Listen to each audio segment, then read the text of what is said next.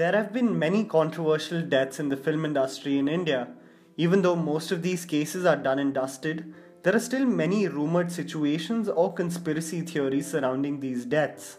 Discussing these mysterious cases, here is Tried&Refused Productions, with famous Indian celebrities that died under mysterious circumstances.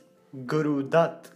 A legendary Indian film director, actor, and producer, Guru Dutt captivated audiences in the 1950s and 60s with classics such as Pyasa, Kagaz Ke Phool, and Saheb Biwi Aur Gulam. He died at the early age of 39 in October of 1964. He was found dead on his bed in his rented apartment at Pedder Road in Bombay. A legend who was extremely disciplined in terms of work ethic, but was rumored to have an extremely tumultuous married life.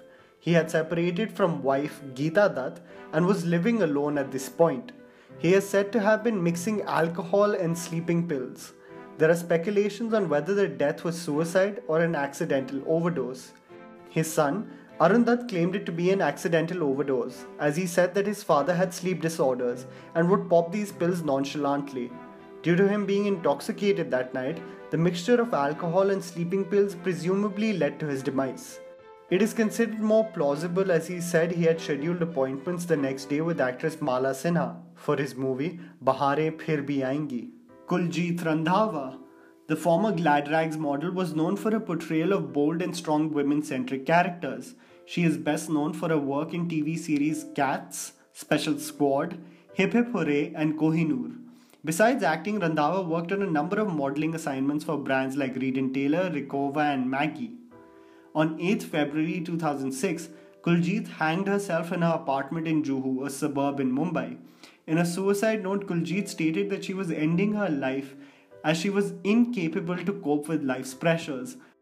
Shortly before her death, she had completed filming for the movie By Chance, which was stalled and later not released. Manmohan Desai. A very well-known director and producer of Indian movies, Manmohan Desai was an active creator in the industry from 1960 to 1989. His movies defined a new genre called masala films. His best-known super-hit movies were Amar Akbar Anthony and Dharamveer. He had a string of hits with Amitabh Bachchan in the 70s and early 80s, which helped cement Bachchan's status as a superstar of Indian cinema. He worked with Amitabh on Amar Akbar Anthony, Parvarish, Sohag, Naseeb, Desh Premi, Coolie and Mard, and was largely considered to be an extremely successful director and producer. His wife, Jeevan Prabha Desai, died in April of 1979. He was engaged to actress Nanda from 1992 until the time of his death in 1994. On 1st March 1994, per news, Manmohan Desai fell from the balcony in Girgaon as the rail he was leaning on collapsed and died. Very little is known about his death except that he was suffering from chronic back pain. Rumors of him committing suicide have not been confirmed.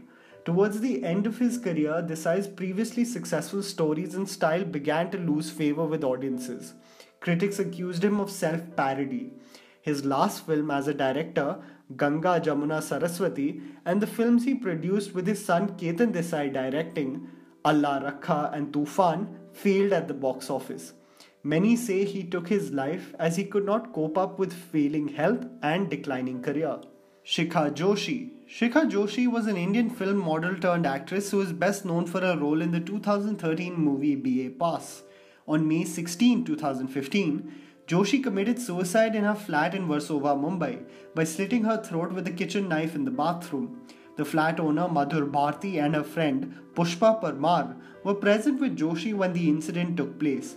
The presumable suicide note from Joshi stated that the many married men are responsible for her ending her life by committing suicide.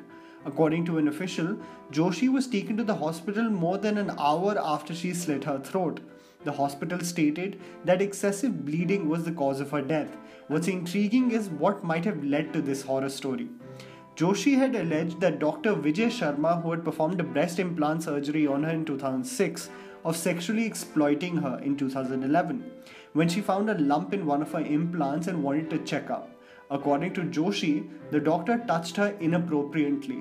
But according to the doctor, Vijay Sharma, he said, "I first met Shikha in 2005 when she came to my Khar clinic for breast and stomach surgery. She completed all formalities and even paid for the surgery. I gave her a 5-year warranty for the procedure. He claimed that Joshi came back in 2011 demanding him to perform the surgery again, free of cost, which he refused and asked her to pay.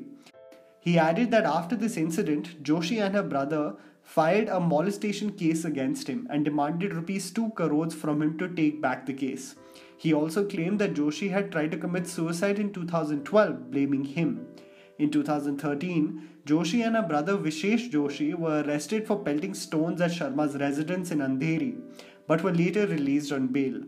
This entire ordeal is something we can definitely not fully understand. Parveen Babi. She was an Indian actress who is mostly remembered for her glamorous roles alongside top heroes of the 1970s and early 1980s. She starred in blockbusters like Diwar, Namak Halal, Amar Akbar Anthony and Shan. At the prime of her career, Parveen decided to leave everything in Bombay to travel and eventually settle for a period of 6 years in California to also get treatment for her mental illness. She returned to Mumbai in November 1989, where she was unrecognizable as her former self, after having put on a considerable amount of weight. She was rumored to have been diagnosed with paranoid schizophrenia, a mental illness, though she regularly denied this. The actress, who was constantly marred by failed relationships and mental illness, died on January 2005 after her residential society secretary alerted the police that she had not collected milk and newspapers from her doorstep for 3 days. The police suspected that she may have been dead for up to 72 hours before her body was found. The cause of her death was not immediately known. She was found to have gangrene on the left foot as a complication of her diabetic condition. A wheelchair was found near her bed and a series of disarranged paintings, clothes, medicines and old newspapers. She had a bandage on her left foot that she had put on to treat her gangrene, which had resulted from a long ailment of diabetes. It is possible that she was unable to walk in her last days due to a gangrenous foot and required the use of a wheelchair to move inside the house. A post-mortem was conducted at Cooper Hospital and reports showed that there were no traces of food in her stomach, but some alcohol, possibly from her medication. The police ruled out any foul play and it was determined she succumbed due to total organ failure and diabetes. Divya Bharti. She was an Indian film actress who starred in a number of commercially successful movies in Hindi and Telugu cinema. She started to get film offers at the early age of 14, but failed to infiltrate in the industry at that young age.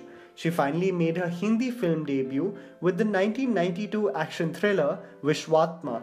She later starred alongside legends like Govinda and Rishi Kapoor and gave memorable hits like Shola Aur Shabnam and Deewana.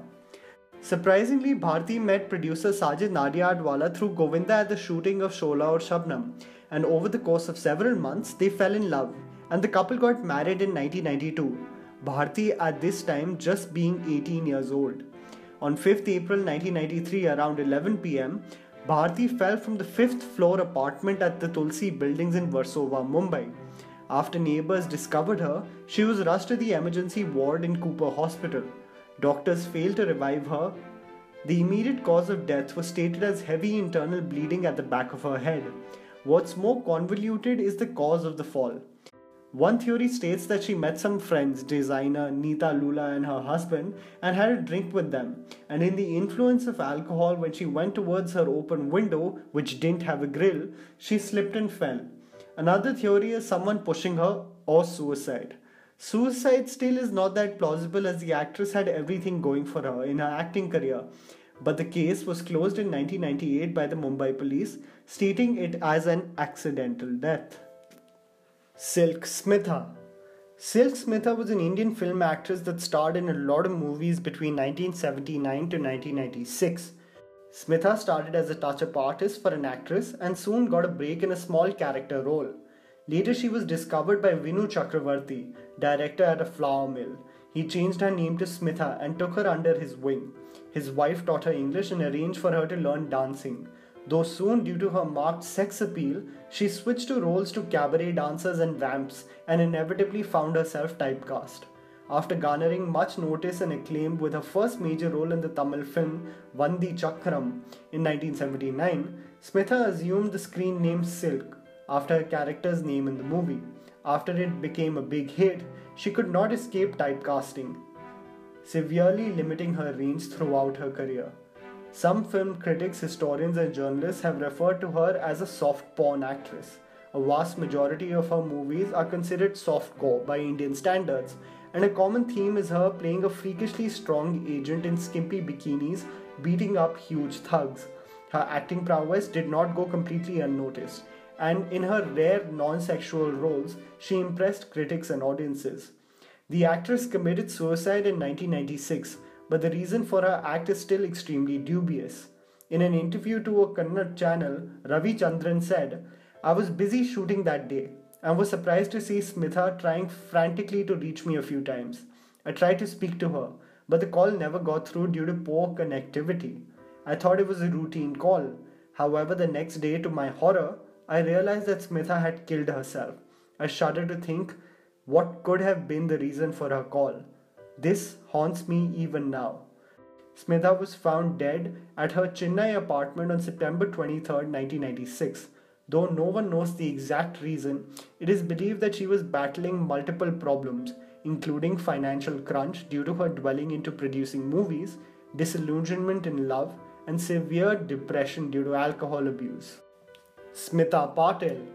Smita Patil was an Indian actress of film, television, and theatre, regarded among the finest stage and film actresses of her time.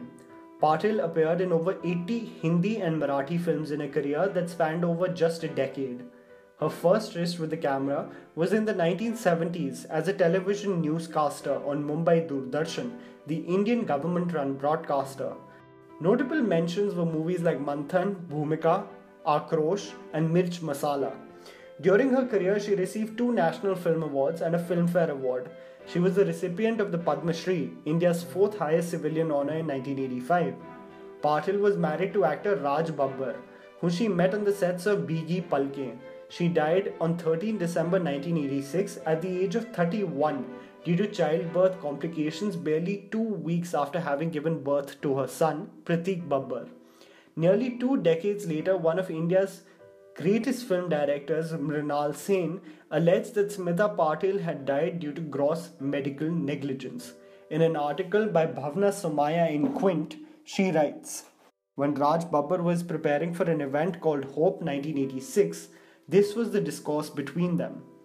She pleads with him to let her accompany him for the show. 'I'm feeling better. I always do when you are with me. Let me come along too. When will I ever get to see a show like this?' But Raj isn't willing. He tucks her into bed, covers her with a blanket, and goes into the bathroom for a shower. He returns barely 10 minutes later to find Smita looking pale as chalk, doubled up with convulsions, cringing in pain and vomiting blood. He panics.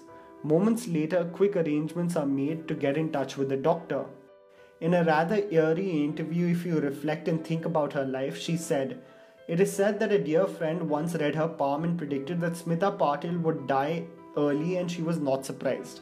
I don't mind, but as long as I live, I want to lead a healthy and wholesome life, a life I believe in. In fact, I'll be happy if I can cross my 30s. Jia Khan. Jia Khan was a British-American actress who was known for her roles in Bollywood movies. She made her debut in 2007 with Ram Gopal Varma's Nishabd opposite Amitabh Bachchan. Jia Khan later came in 2 movies, with Ghajni in 2008 and Houseful in 2010, with both these movies receiving immense commercial success, and Jia was praised for her portrayal in both the movies. Khan was born into an Indian Muslim family in New York City. She was the daughter of Ali Rizvi Khan, an Indian American, and Rabia Amin, a Hindi film actress in the 1980s from Agra, Uttar Pradesh. Khan's father left the family when she was 2 and never came back. Describing her father's absence, she said, "A man who left his daughter when she was 2 should be hanged in public." Khan reportedly committed suicide by hanging herself from a ceiling fan at approximately 11:45 p.m. in her own bedroom of her Juhu family residence in Mumbai, while her mother, Rabia, and sister Kavita were not at home. On 7 June 2013, a 6-page suicide note was found by her sister. The note is reportedly indicating that Jia planned to end her life. A transcript mentioning a recent abortion was also mentioned and released by the family. The letter clearly indicated her distress and trauma that she was going through and directly pointed accusations at Suraj Pancholi, whom she was dating at that point. Aditya Pancholi's son Suraj Pancholi, who was allegedly in a live-in relationship with Khan, was taken into police custody during the investigation on her suicide on 10 June 2013. The Bombay High Court granted him bail on 2 July 2013. Her death case is being probed by the Central Bureau of Investigation. On 3 July, Bombay High Court ordered CBI probe into Jia Khan's suicide case. Khan's suicide case transferred to CBI by High Court. The prosecution in the case charged a case of sexual assault and murder on Suraj Pancholi. The Bombay High Court heard the matter on 7 June 2016 following Supreme Court's call to expedite the process. On 1 August 2016, the CBI ruled out the murder in the case. As per its investigations, the cause of Jia's death was suicide by hanging. Jia's mother Rabia independently hired a British forensics expert, Jason Payne James. He concluded in a report that Jia Khan's hanging was staged and the marks on her face and neck indicate it was not simply suicide. This is definitely one of Bollywood's most convoluted cases. And that was the list, guys. Write it down in the comments below if there were some actors that we missed out. Don't forget to smash the like button, and also don't forget to follow me on Instagram. The handle is right in front of you. Follow me on JammyPants4. Don't forget to subscribe to our channel and keep on watching videos every week for new content.